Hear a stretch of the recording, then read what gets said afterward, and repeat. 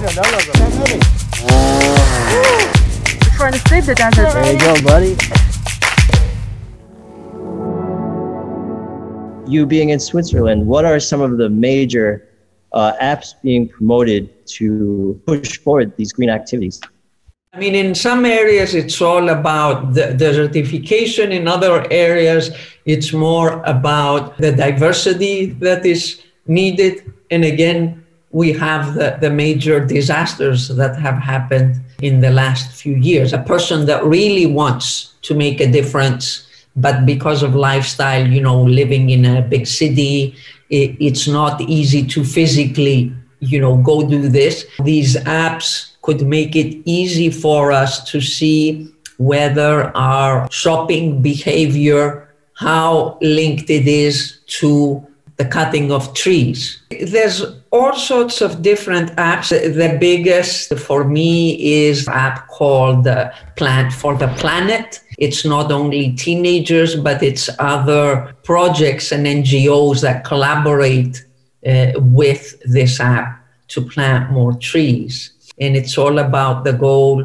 to plant 1 trillion trees. The browser extension Ecosia. It gives me a lot of pleasure when I go to search for something, I see that number turning, and it's as if there's a tree per second planted.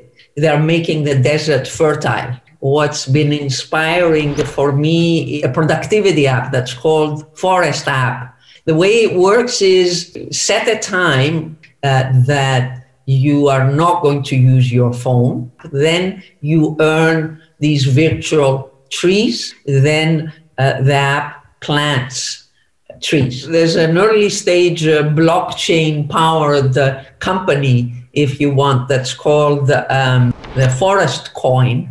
So if you plant a tree, you take a picture of that, and then the community validates that you planted the tree, and you earn a certain amount of coins. It's an early stage idea, but it shows you there's more and more caring, create innovative incentives, and to reward people for purposeful activities. Instead of just encourage them to do good deeds, but to give them actual reward.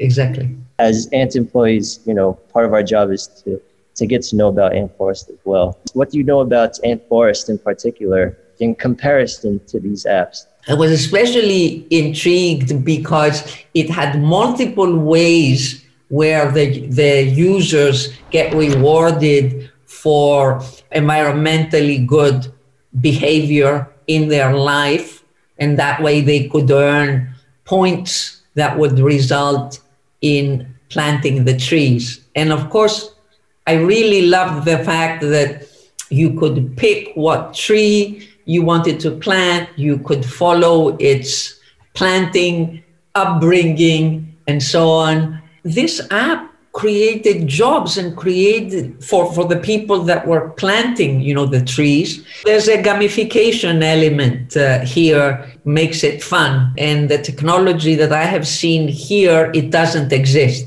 ANTForest, I don't have direct access. What I wish is that the technology behind ANTForest was offered as tree planting as a service technology, so other countries or initiatives could adopt the software to deal with the deforestation, I guess, that's happening. Any successful, scalable initiative like ANTForest is definitely a big inspiration. You know, having a good business, a sustainable business, doesn't mean that we do good. We can do both, and that is the more important thing. So, Evie, thank you for your time. Yeah, You're very welcome.